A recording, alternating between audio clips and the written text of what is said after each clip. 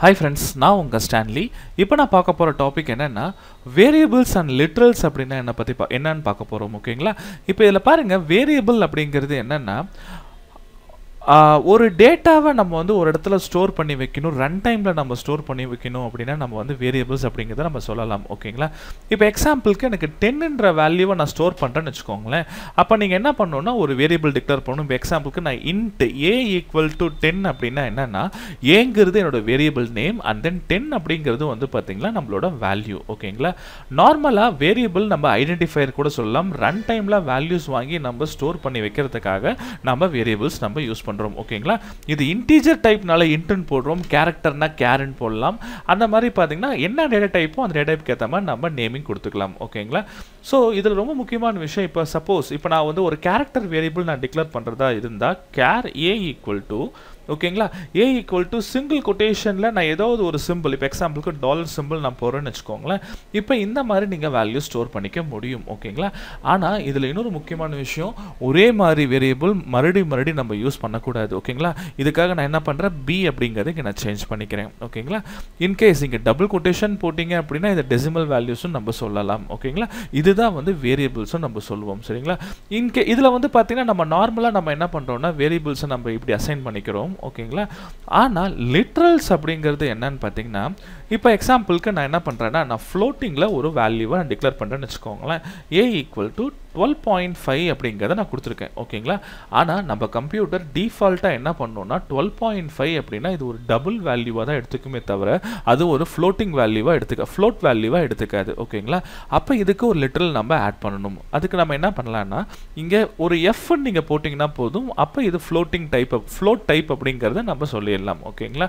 நீங்க f போடாம விட்டீங்கன்னா டிஃபால்ட்டா டபுளா எடுத்துக்கும். ஆனா உங்க கம்பைலர்ஸ் என்ன பண்ணாதுன்னா உங்களுக்கு வந்து 12.5 போட்டாலும் ஆட்டோமேட்டிக்கா வர்க் பண்ண ஆரம்பிச்சிரும். ஓகேங்களா? சோ இதுதான் வந்து பண்ண ஒரு லிட்ரல். இது வந்து பாத்தீங்கன்னா ஒரு ஃப்ளோட்டிங் லிட்ரல். ஓகேங்களா? இதே மாதிரி நம்ம வந்து லாங்குக்கு போடலாம். ஓகேங்களா? இன் கேஸ் நீங்க லாங்ல நீங்க யூஸ் பண்றதா இருந்தா இங்க பாருங்க நான் லாங் int அப்படிங்கறத நான் கொடுக்கிறேன். ஓகேங்களா? லாங் int நான் வந்து d = ஏதாவது ஒரு வேல்யூ நான் போறேன்னு வெச்சுக்கோங்களேன். இந்த மாதிரி நீங்க கொடுத்தீங்கன்னா ஆனா இதல பாருங்க எனக்கு வந்து இது ஒரு சிம்பிளான இன்டிஜர் வேல்யூ தான். ஓகேங்களா? இது லாங்கா நீங்க மென்ஷன் பண்ணனும்னா நீங்க என்ன பண்ணலாம் l நீங்க போட்டா போதும். ஓகேங்களா? l நீங்க போட்டுட்டீங்க அப்படினா இந்த லிட்ரல் ஆட்டோமேட்டிக்கா உங்களுக்கு என்ன பண்ணும்னா இது லாங் int வேல்யூ அப்படிங்கறத சொல்லிடும். ஓகேங்களா? இப்போ இத நான் எக்ஸிக்யூட் பண்றேன் பாருங்க எனக்கு எந்த ஒரு எரரும் வரல அவுட்புட் நான் எதுவும் நான் பிரிண்ட் பண்ணல. சோ எனக்கு கரெக்ட்டா இங்க வந்துருச்சு. ஓகேங்களா? இன் கேஸ் இந்த வேல்யூஸ் எல்லாம் நீங்க பிரிண்ட் பண்றதா இருந்தா நீங்க என்ன பண்ணலாம்னா printf யூஸ் பண்ணுங்க. printf integer வேல்யூனா நீங்க என்ன பண்ணலாம்னா %d கொடுத்துக்கலாம். %d, a கொடுக்கிறேன். அப்பல a ல என்ன வேல்யூ இருக்கோ அந்த வேல்யூ எனக்கு ஆட்டோமேட்டிக்கா பாருங்க எனக்கு அவுட்புட்ல உங்களுக்கு பிரிண்ட் ஆயிடும். ஓகேங்களா? 10 ன்றது பிரிண்ட் ஆயிடுச்சு பாத்தீங்களா? இன் கேஸ் எனக்கு அடுத்த லைன்ல வந்து கேரக்டர் வேல்யூ வேணும்னா /n நான் கொடுக்கிறேன். /n அப்படிங்கறபோது உங்களுக்கு வந்து அடுத்த லைன்ல பிரிண்ட் ஆகும். இப்போ %c நான் கொடுத்தேன்னா ஆட்டோமேட்டிக்கா கேரக்டர் வேல்யூ எனக்கு பிரிண்ட் ஆயிடும். ஓகேங்களா? இப்போ இங்க பாருங்க b கொடுக்கிறேன். எனக்கு அவுட்புட்ல பாருங்க எனக்கு b ஓட கேரக்டர் வேல்யூ ஸ்டார் எனக்கு இங்க பிரிண்ட் ஆயிடுச்சு. இன் கேஸ் இது நீங்க இன்டிஜராவும் நீங்க பிரிண்ட் பண்ணிக்கலாம். இன்டிஜரா நீங்க பிரிண்ட் பண்ணீங்கன்னு வெச்சுக்கோங்களேன். அப்ப அதோட ASCII வேல்யூ என்னவோ அந்த வேல்யூ உங்களுக்கு பிரிண்ட் ஆயிடும். அப்ப டாலரோட ASCII வேல்யூ பாருங்க 36 உங்களுக்கு இங்க பிரிண்ட் ஆயிடுச்சு. ஓகேங்களா?